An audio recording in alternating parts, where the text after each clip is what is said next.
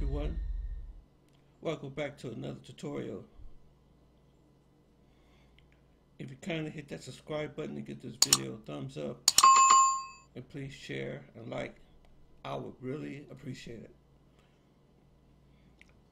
By popular demands, I had subscribers ask, how did I create the exploding planet? So what I'm going to do in this tutorial, I'm going to show you how to create the exploding planet. And I'm doing this by popular demands. The reason why I didn't do the actual tutorial and only just did just the video is that it seems like I'm getting more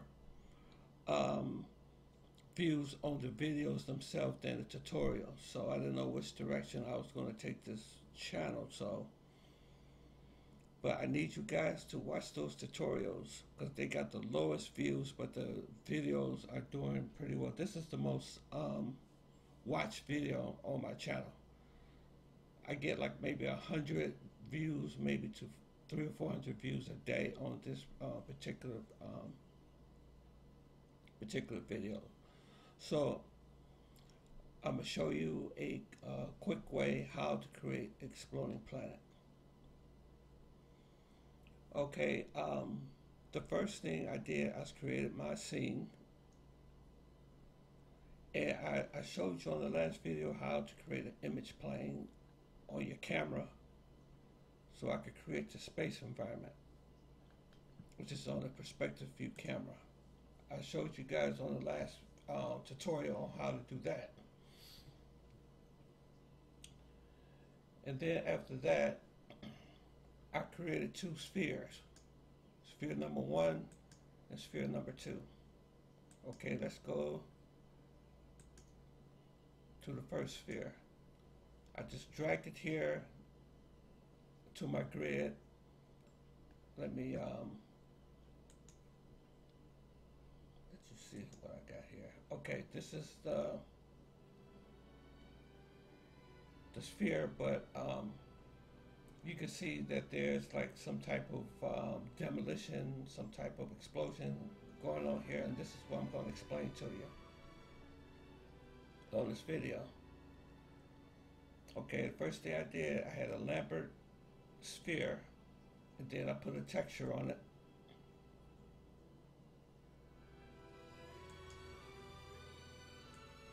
Okay. Then I put a bump map on it. And it's like I created like an ice planet. It's like an ice planet.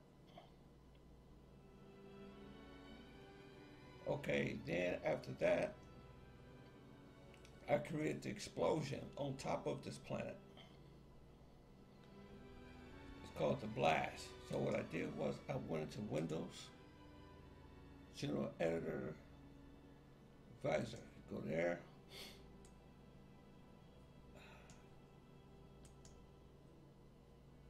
Fluid examples, explosions. I used the blast explosion, middle mouse click, and I dragged it into my scene. And here you got the explosion. Let me show you how this explosion looks. I think I just showed it to you. There it is, right there. All right. And then another thing, what I did with this explosion, I went into the shading, and I manipulated the colors, like made like a darker orange and a gray and like a white to give it like a gassy volcanic type of explosion. So you can do that by doing it in these two menus right here. You can manipulate the color. Okay, then after that, then I created another sphere. All right, which is sphere number 2. Now, what we're going to get into is called the Ncloth effect. Ncloth effect is where you want to create like a demolition explosion. Like it's just something like, let's say if you have a giant rock that falls on a sheet of glass, And what I'm going to do, I'm going to attach a video on how to create an Ncloth effect, because there's a lot of steps on creating Ncloth. Well, it's not a lot of steps, but there's a few steps. So it'd be a little bit too much to go into detail in this tutorial. So I'm just going to show you the basic way how I set it up in this tutorial. So on these two spheres, what I did was on the first one, I created the Ncloth effect. Say create Ncloth effect on this, on the first sphere. Then on the second one, I did what you call create a passive collider. So when this sphere, when the second sphere come in contact with the first sphere, it's going to create an explosion.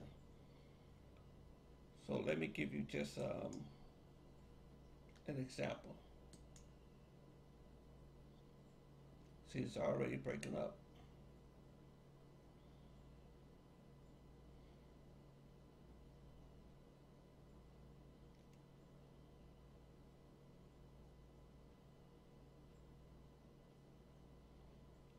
Yeah, so I think you got the idea of what's happening here. You can see that this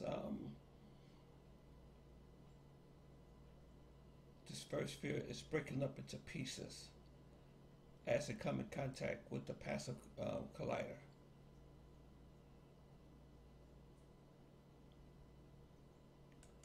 Okay, so then once I got all this all set up, so what it's time to do now, I render all these frames. I had like 2,000 frames that I rendered.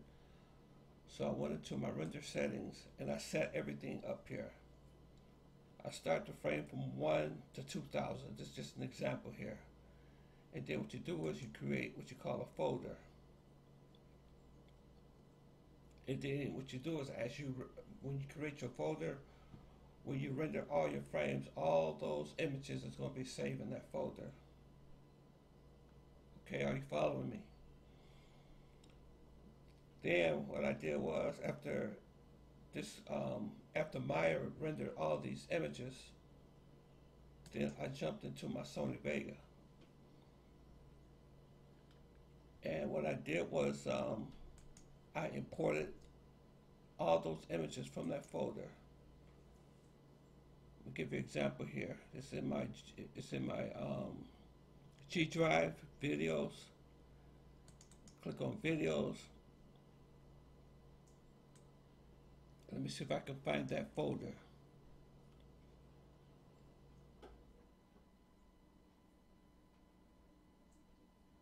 Star explodes. That's where it is right here. So you click on that.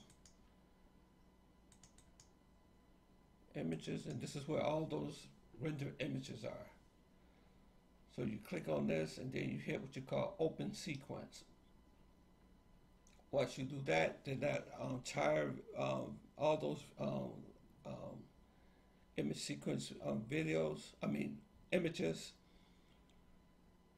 is imported into your project media, and then you just grab it and you pull it down to here, and this is what you see here. Okay. Now that flash that you saw, some of you all probably use different video editing software, but I use Sony Vegas because it's very easy.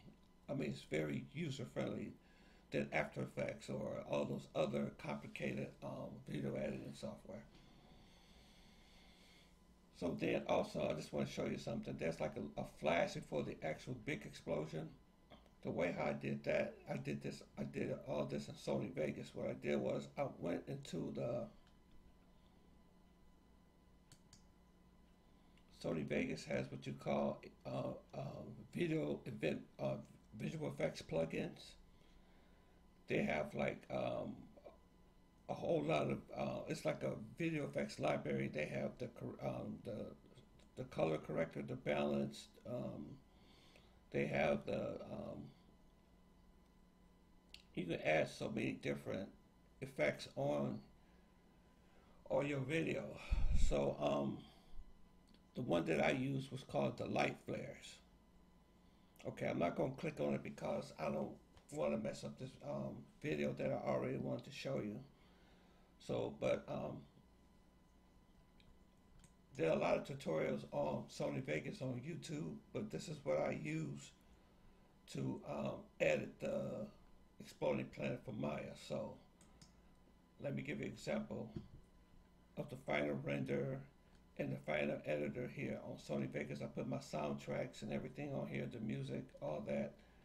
I create like different layers. So check this out.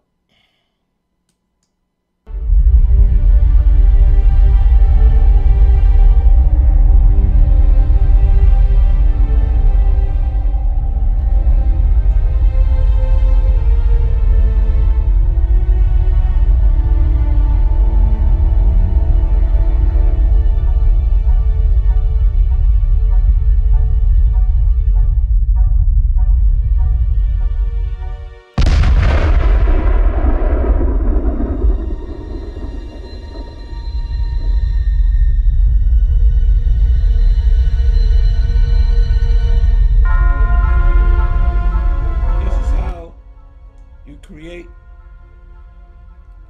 the exploding planet in Autodesk Maya, and then you import it into Sony Vegas Pro video editing software. I hope you got something out of this video, and don't forget to subscribe and hit this give this video a like and share this video. I would very much appreciate it. And I hope you got something out this this tutorial. If you have any questions, please leave it in the comments, guys. Okay? Or girls. I mean, whoever watching this video. So thank you, and have a blessed day.